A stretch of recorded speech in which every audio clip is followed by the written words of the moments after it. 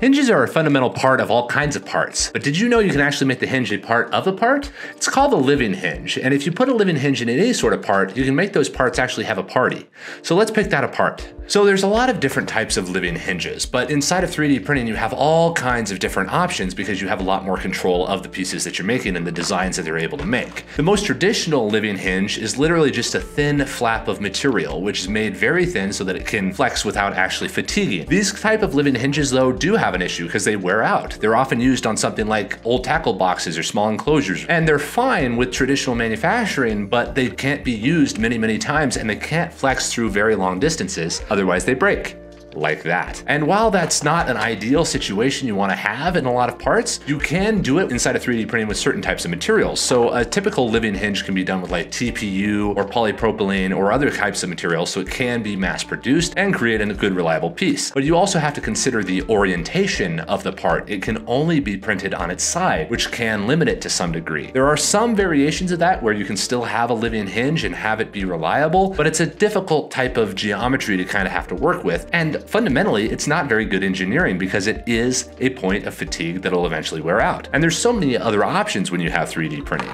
You can reduce the wear on a particular living hinge just by giving it more material to wear on. So like in the case of this circular hinge, all you are doing is giving that stress more places to go by giving it a much larger area to work on. Rather than a very small defined point, you have it on a very big broad point. It doesn't give you quite the same range of motion because you can flex stuff a lot more, but it puts an automatic spring into the hinge so that you now have a lid that automatically closes, and a lot more play and a lot more flexibility in narrow ranges than the typical type of living hinge would ever provide. But you can take that circular hinge a little bit further, and by reducing the amount of material even more and giving it kind of this toothed look, you can give it a lot more flexibility, a lot more longevity, and still have the spring return, but by changing the depth of those grooves and the number of those grooves, you can actually kind of change how that hinge behaves. So the circular hinges are another way of doing living hinges, but sometimes that circle will pop out too far into a particular geometry, so you might still want that flexibility with much less protrusion. A long time ago on a project that we did with robots, we actually created a gripper finger using this kind of spring hinge.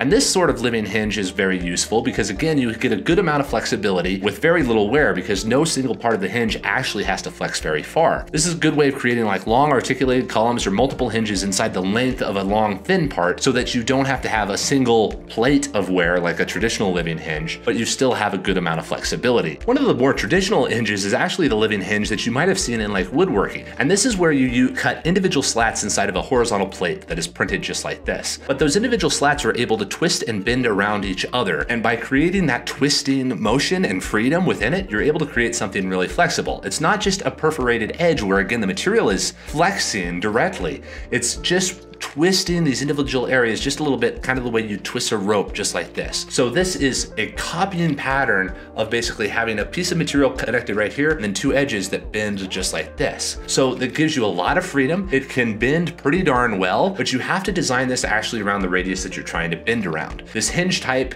is fairly easy to manufacture. It's not ideal because you have so much precision in it, but it can be made very chunky, and depending on the end application, it looks really good and it can last a very long time because you have so much distributed motion. You don't have any single force on any single area, so it takes a long time for a hinge like this to completely fatigue and break away. But this is all in the traditional living hinges, and a living hinge is one where you have the material itself flex, and that's not a very good way of making a hinge. What if you could just do the hinge traditionally where it actually moves around an axle? Here 3D printing has a really fantastic advantage because it's able to make parts inside of other parts without actually having to assemble anything. So you have these hinges where you can have a flexible point moving around a central axle that was all printed as a single piece. These are not screws. Nothing was screwed together. This part was grown like this. Now there's a couple of different ways of doing this. You can print this part vertically just like this, which gives you really nice motion around the central axle to where it's nice and smooth and circular and can be pretty high precision, but it can be tough to kind of design, and you have to be really careful to chamfer those inner axes so that you don't have interface or layers falling onto each other. But that can be a little bit weaker because the layer lines are now horizontal. So if you have a lot of torsional force on this, that's not ideal. Just make something thick and make sure you're designing for the process and it's not that big of an issue. But if for some reason you're trying to make this very, very small, then you would want to print it horizontally because then the layer lines are moving through the point of rotation. And now you have basically a traditional solid part. And while you still have the same kind of rotation, it can be a lot rougher.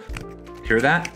That's because inside of the axle, there's a little bit of settling that happens, so it becomes a little bit oval. So this is generally for like cheaper applications. So there you can get away with this. And if you have a large hinge door on this, you have so much leverage on it that there's no way it would ever stick or have an issue, but it just isn't as smooth as the vertically printed option. So there you have it. There are all kinds of hinges that can be made, and with 3D printing, you can actually make impossible hinges that are not possible any other way. So depending on what your application is, use the best hinge that works for you based on the profile that you have, based on what your requirements are, and based on what your cost is. A traditional simple living hinge can be very affordable to put into any part and doesn't really add any cost at all. Whereas this type of part could increase rejection rate, so in mass production it could be an issue, but if you design it right, it's not an issue at all. Just make sure that you're designing for the process. Comment down below if there's other topics or other mechanisms inside of 3D printing that you'd like us to cover. There's a lot of stuff that has been designed out there, and people don't really know all the options that exist and how much design freedom you have in creating